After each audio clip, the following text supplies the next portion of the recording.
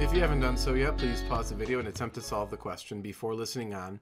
We can begin to solve the question by drawing a picture of the situation being described. So here we have an electron that's being released from rest, and that makes its initial velocity 0.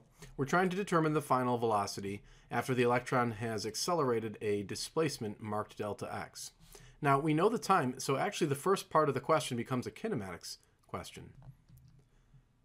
We know that the displacement of an object would equal its average velocity multiplied by its time. We can solve this equation for the final velocity by first multiplying both sides by 2.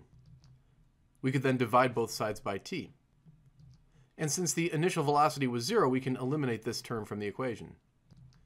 And so to calculate the final velocity, we simply need to plug in the displacement, which was given to us in terms of centimeters, and then the time, which was given to us in seconds.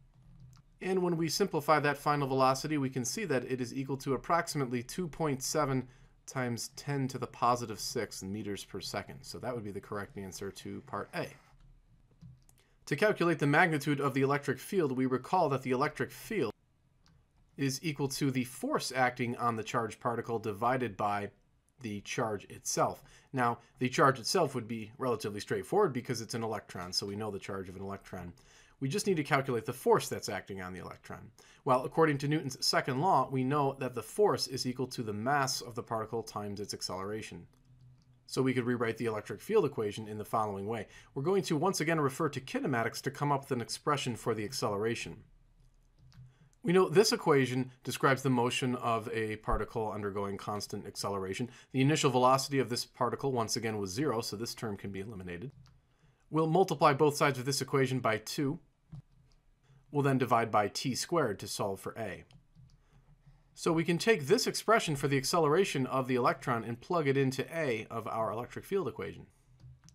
Once we have this expression, we can substitute in the known values for the mass of the electron, the displacement, the time, and then the charge. And when we simplify this, we get an electric field of approximately 1.0 times 10 to the positive 3 newtons per coulomb. And that is indeed the correct answer to part B. Thanks for taking the time to watch this video. If you liked it, please click the thumbs up icon and also subscribe to the channel so you can stay tuned for additional videos. You're welcome to send in your own question to the email address on the screen, and I will do my best to post a solution to it on YouTube.